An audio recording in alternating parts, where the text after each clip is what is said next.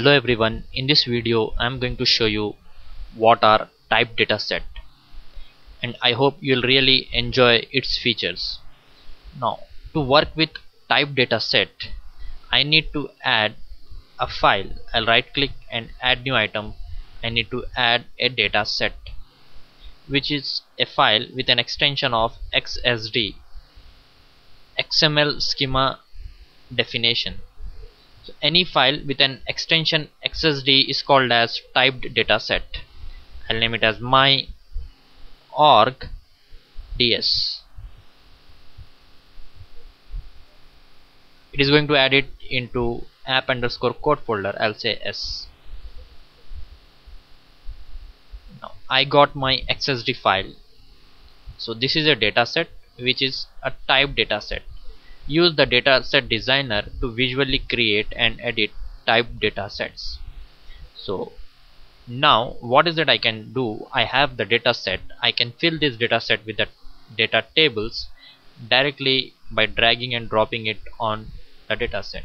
I'll drag and drop table employee on the dataset. I'll save this. I got my table employee in the dataset. Now this is a typed dataset which contains a table which is typed table. I can also drag and drop even department table. You can find the relationship as well, employee table and department table.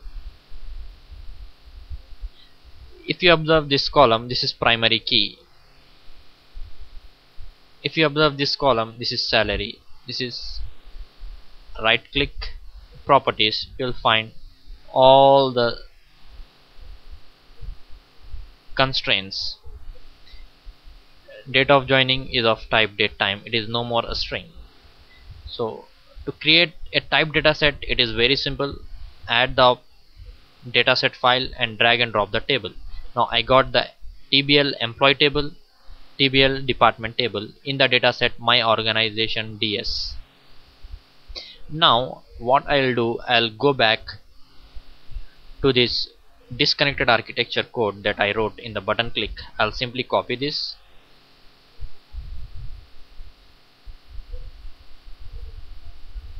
and paste it on disconnected type dataset where I have a button and a grid view. As usual, we need 3 namespaces. So I'm going to even copy the namespaces from here.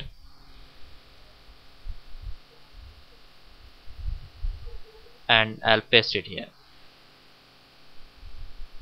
Now this is the code that I have which works on disconnected architecture untyped dataset.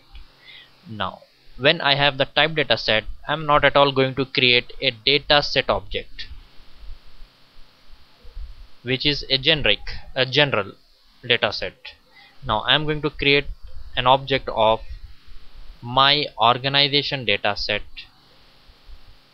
ds equals to new my organization ds,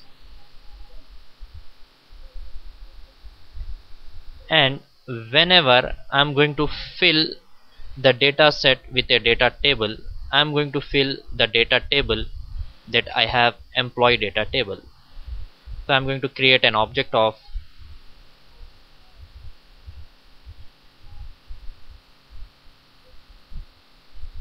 the employee data table that I have in my organization dataset dot tbl employee data table. I'll say edt employee data table equals to new employee data table. Now this time whenever I want to fill the data set, I was using dataset and the table name. Here I'm going to fill this data table directly. I'll say da.fill edt employee data table. I can say da.fill employee data table. And we saw earlier we were creating primary key. Now this is no more required.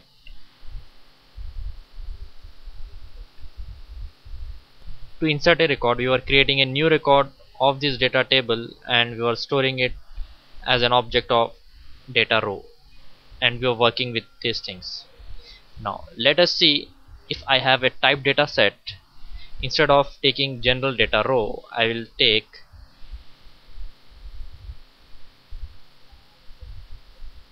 my organization dataset dot tbl employee row,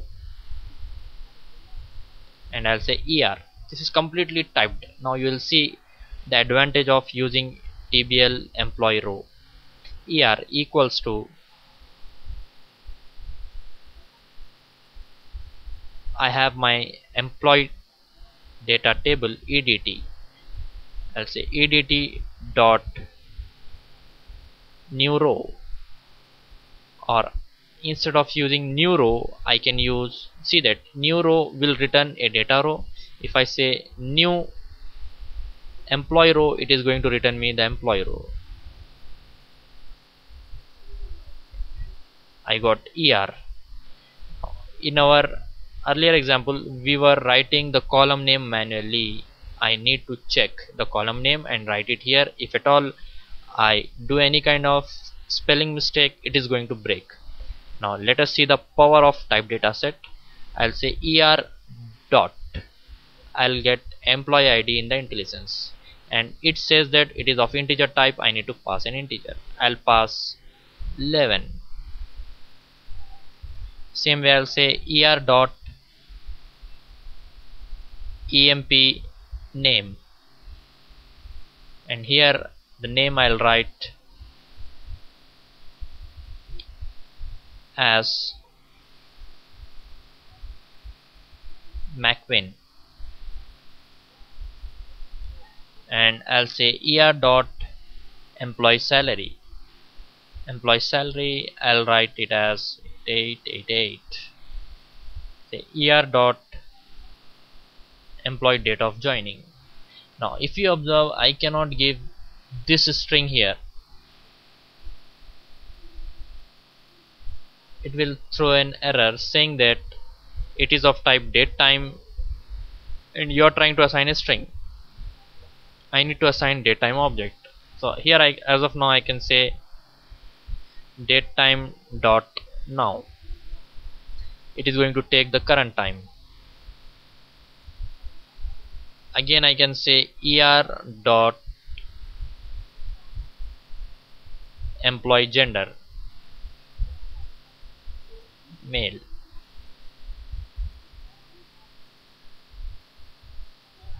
I'll say ER dot department ID, which is equals to 1009.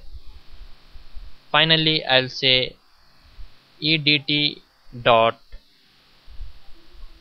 rows dot add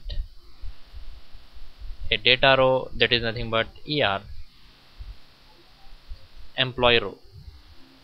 If you compare these two codes, this is not at all type safe, whereas this is type safe, and this is the advantage of using type data set. I'll simply comment it out, and I have also commented the primary key code. That means for the type data set it should take the primary key automatically, and if it is making employee ID as primary key automatically, it should stop me from inserting the record 11. And I'll comment out these things. I need to make one more change, that is nothing but grid view 1 dot data source is equals to, I should give EDT employee data table and execute it.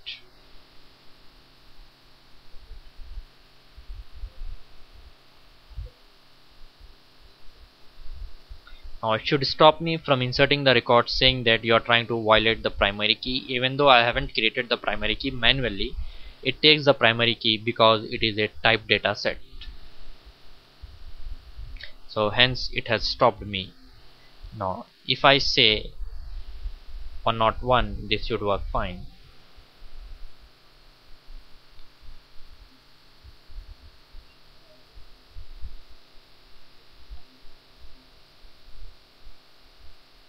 I have inserted 101. So this is the advantage of using typed dataset. So it is very simple to create a typed dataset. You need to go for adding a dataset file, then adding the tables to it and performing the operations as you like, the help of IntelliSense power that we get. The same way you can perform edit operation, you can perform delete operation, update it back to the database. So this is all about your type dataset. A type dataset is nothing but a dataset with XML schema definition. So if a dataset has an XSD file, or you can simply say that a file with an extension XSD is called as type dataset. So type dataset has got all the constraints by default. This is all about your disconnected architecture type datasets. Thank you very much.